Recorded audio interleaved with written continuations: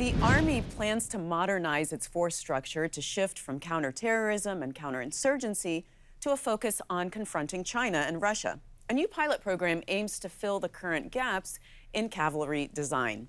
Major General John Richardson is the commanding general of the Army's First Cavalry Division. General, welcome to the program.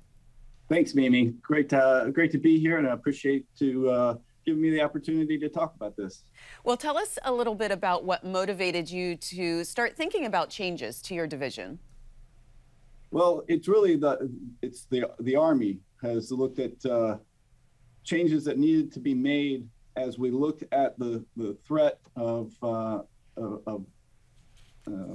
great power competition versus an era of fighting counterinsurgency and counterterrorism, as you mentioned in the opening. And so as the Army looked at it at Fort Leavenworth, they determined we had gaps in our formations because we had reorganized for combat to fight a counterinsurgency. And I think the best way to frame it is to talk about battlefield framework.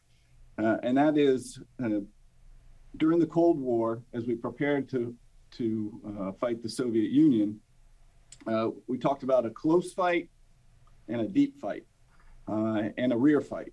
And so we broke the battlefield up literally into these different components.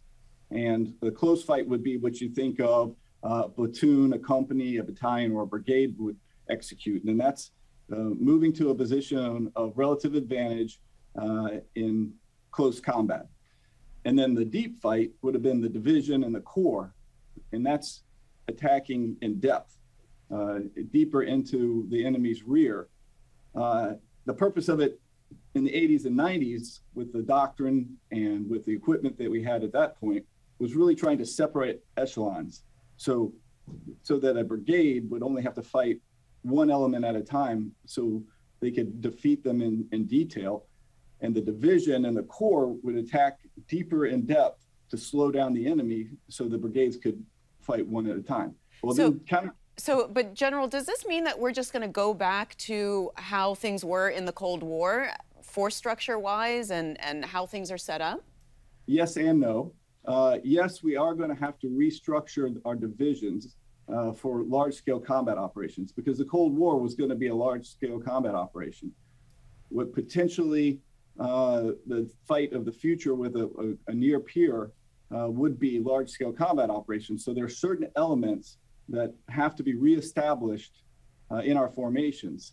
The difference is we're talking about multi-domain operations now. We've added space, we've added cyber, and we've added some capabilities, long-range precision fires that we didn't have in the 80s and 90s. So while we rebuild the division to fight as a division, we also take into consideration the changes in technology and then how that will apply.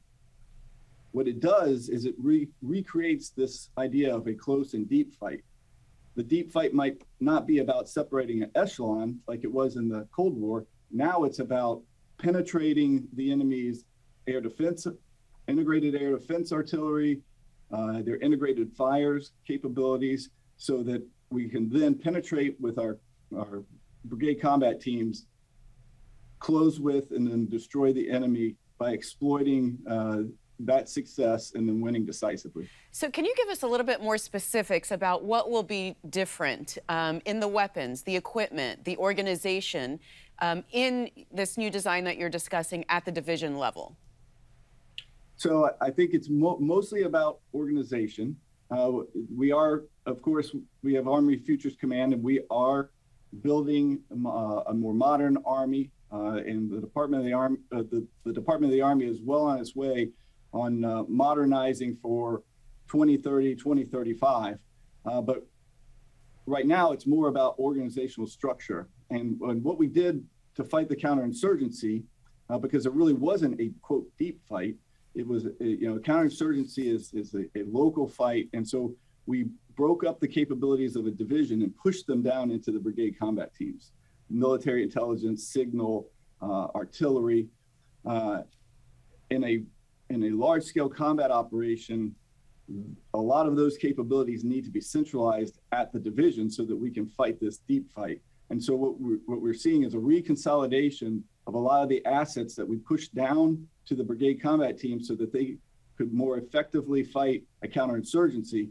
And now we were consolidating them back at the division so that for large-scale combat operations, we can fight the deep fight to set the conditions for the brigade combat teams that have the primary role of winning that close fight with the tanks, the Bradleys, the Apaches, the artillery. General, I wonder what you've learned from watching Russia execute this war in Ukraine that you can apply to American Army force structures.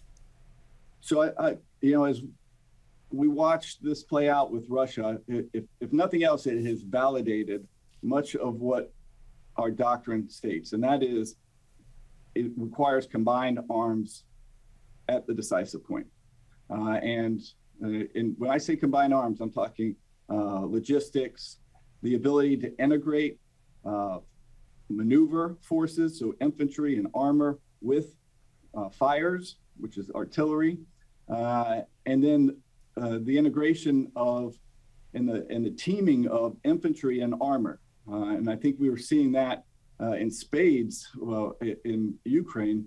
The Russians' inability to do this synchronization and integration. And I think that is what's so powerful about the United States Army is our ability to synchronize and integrate combined arms to maximize the effect at the decisive point.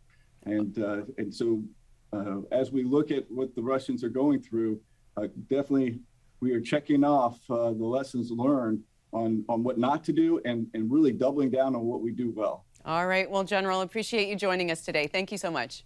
Thanks, Mimi. Thanks for watching. If you enjoyed the video, give it a thumbs up and subscribe to our channel so you don't miss out on any future Government Matters interviews.